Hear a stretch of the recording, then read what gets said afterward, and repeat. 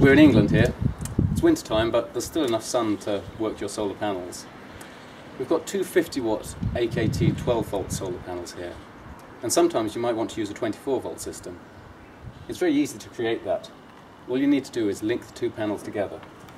So take the positive from one, the negative from the other, and on the ends of the leads are the MC4 connectors. All you do is clip these together.